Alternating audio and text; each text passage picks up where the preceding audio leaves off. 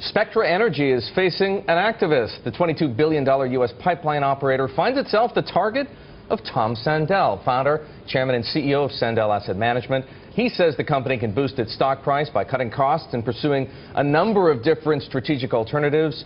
Tom Sandell is with us now from London for a Bloomberg exclusive. Tom, good morning to you, and thank you for taking some time to talk to us here on Market Makers.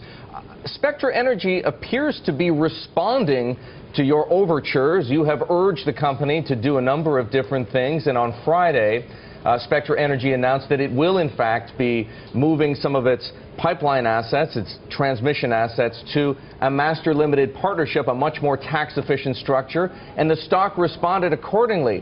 Why is that not enough? Thanks, Eric. As you know, we've been an investor in Spectra Energy for quite some time, and we were one of their largest shareholders together with a partner of ours.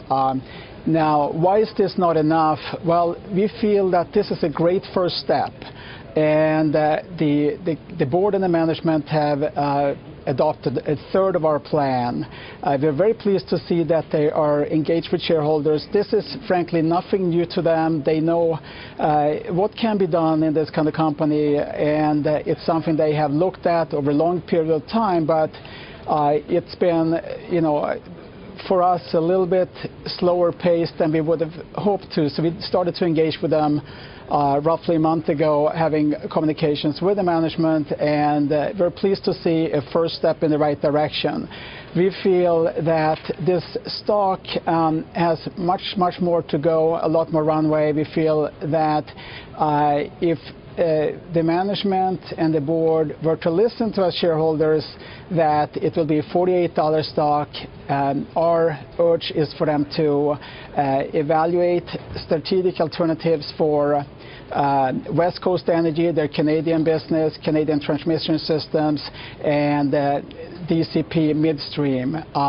In our presentation, you'll see that we get roughly $5 to $6 in value if they were to IPO or sell these businesses, enabling Spectra to become a pure play GP, as many of their peers have done. And that's critical, and that sort of lays out your plan to get this stock up about 40% higher where it is right now. Do you have faith in the current leadership and management that they will be able to execute it, or would you like to see some change?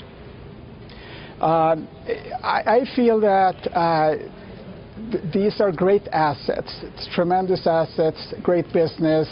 I'm very pleased to see a step in the right direction. I think there's a lot more to do. If you look at their peers, Williams, Energy Transfer, El Paso, they've done a lot more. They did converting into pure play general partnerships. And if you go back and look at Spectra's performance since 2006, their stock has been completely flat until they announced the recent drop down a week ago when the stock was up 13% on the back of that announcement. So since 2006, Spectra's stock has gone nowhere. It has underperformed their peers by 70%. Tom, up until a week ago. Tom, I just wanted to ask you specifically about the two other things that you've put on the table. I've spent a little bit of time looking at Spectra and wouldn't, pretend to be nearly as familiar with it as you are. But there are some people who say that the pipeline assets probably aren't, the Canadian pipeline assets probably aren't trading at a massive discount. And maybe there are more questions around this business called DCP Midstream.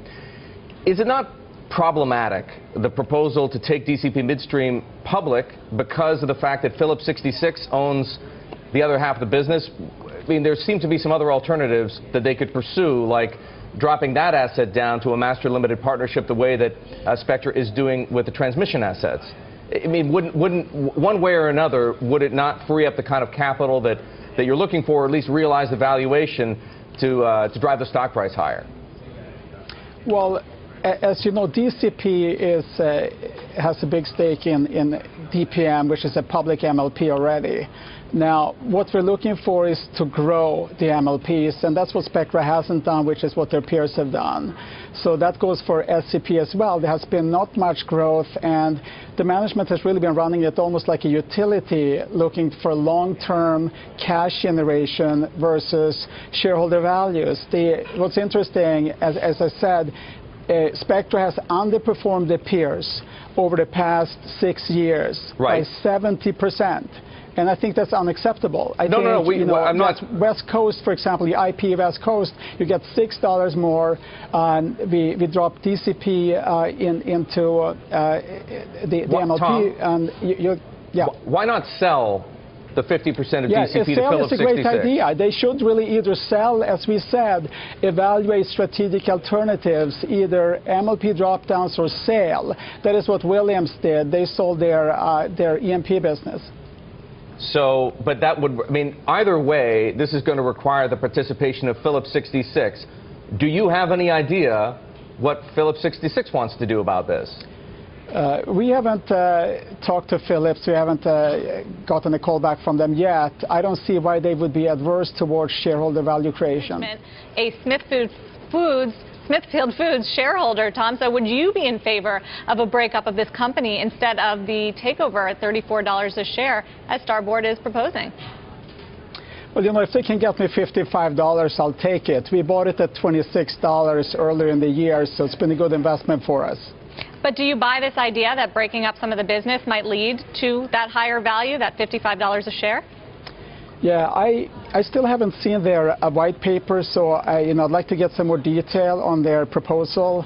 I know that Continental Grains had a $40 breakup, and that was after 3 years of operational improvements. So, I'm very, very, eager to see the white paper from Starboard to have some more color on that. One thing is that I'm a little bit, concerned about the annual meeting, which is coming up now here, I believe in August, and that they might have missed the nomination deadline to remove some of the directors of the board. Tom, question for you about this proposal. Well, it's not so much about the proposal from Starboard as it is the terms of the transaction that Smithfield agreed to with Shuangwei. As I understand it, Smithfield is contractually prohibited from seeking superior offers. And if it is possible for the company to generate a greater return for shareholders by breaking it up and selling those businesses individually, as Starboard proposes, is that not potentially a legal problem for a shareholder like you? Why would a company constrain itself from being able to get a bid higher than $34 bucks? What is the board thinking there? You have a go-shop period that expires on June 27th, and after that, the breakup fee is going to go from 1.6% to 3.7%. So yes, that might make it a little bit more onerous for other parties to get in here. However, there were 3 parties talking to Smithfield. You had CP Foods from Thailand or JBS from Brazil, and they are not interested anymore. JBS bought somebody else, and CP Foods from Thailand walked. So a little bit of a concern that there might just be one buyer. Might be one buyer. You mean Shuangwei may be the only buyer out there for Smithfield's assets? Yeah, Shuangwei might be the only one, but I don't know. I mean, there's smart guys over at Starboard, so I'm really, eager to see their presentation and what their story is right now. Well, as you point out, they've done their homework on Smithfield. You've done your homework on Spectra Energy. Let's go back to that for a moment. I'd like to ask, and we were talking about it just a couple of minutes ago before the commercial break, you've made this proposal to the company that it needs to pursue these 3 different strategic alternatives. Spectra has pursued one thus far. What happens if the company remains resistant? And I'm assuming that the company is resistant. What response has Spectra and CEO Greg Ebel given you thus far?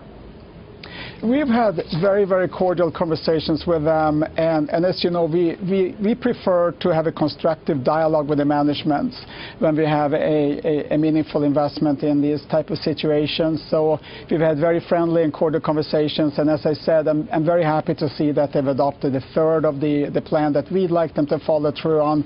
And again, it's not something new, anything new to them or the board. These are obviously alternatives that they have evaluated over time, and I think there's a lot more to do here, and we'd be, obviously eager to continue working with them. Well, clearly every activist would like the situation to remain friendly, but you have gone public with your plan this morning, which is slightly less friendly than having private conversations behind closed doors.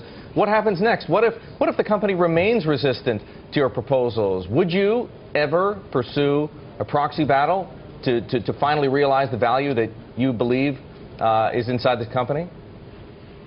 Well, you see, if need be, we will we will take any action to realize shareholder values. And that includes a proxy battle to replace members of the board and ultimately, if necessary, go after management?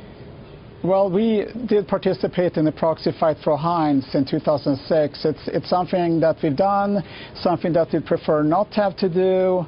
I would say it's rare that we get involved in the proxy fight, so I just think that this is a great opportunity for everybody. Everybody can be a winner here, and if we work together towards, various goals of various constituencies.